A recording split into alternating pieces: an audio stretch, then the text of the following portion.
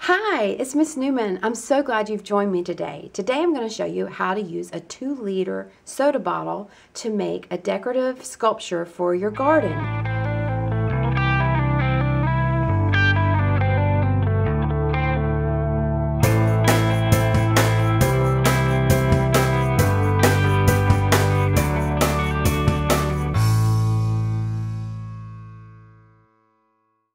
Once you get the bottom of your bottle cut off, you're going to be painting it with an acrylic paint.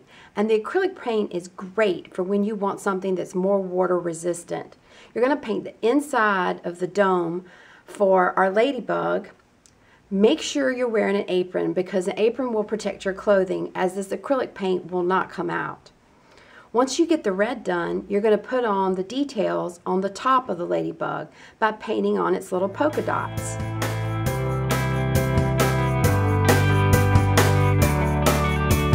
Making sure I get my dots about the same size and that they're spread out around the body of the ladybug.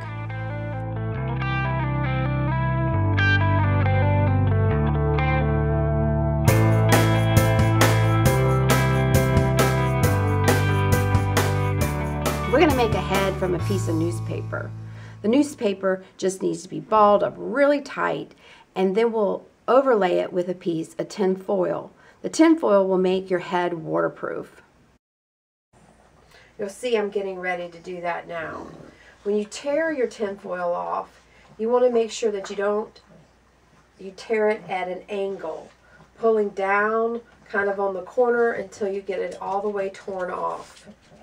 Make sure you keep your hand away from the blade.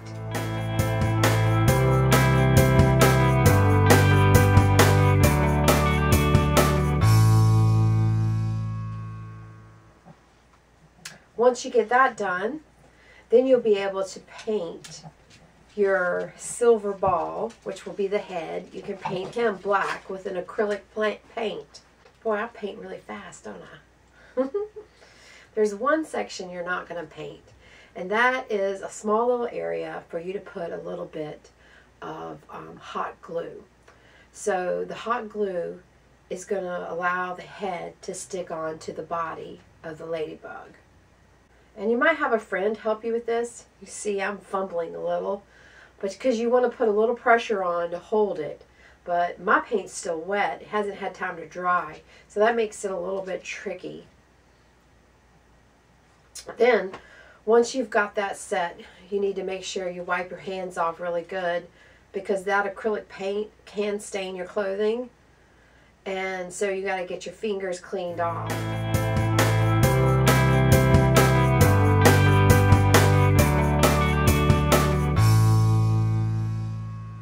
Now we're going to work with some black wire to make our little antenna coming up. And you can bend the ends together to make it kind of round on the ends.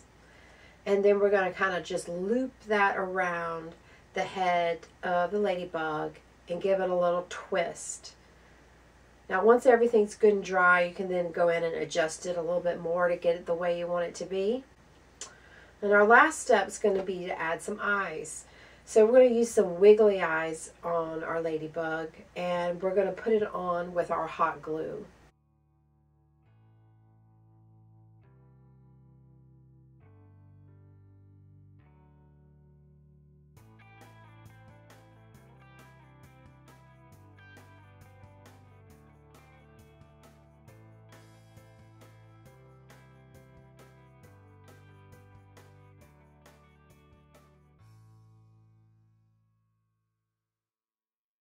Alright, I hope you will enjoy making these for your garden.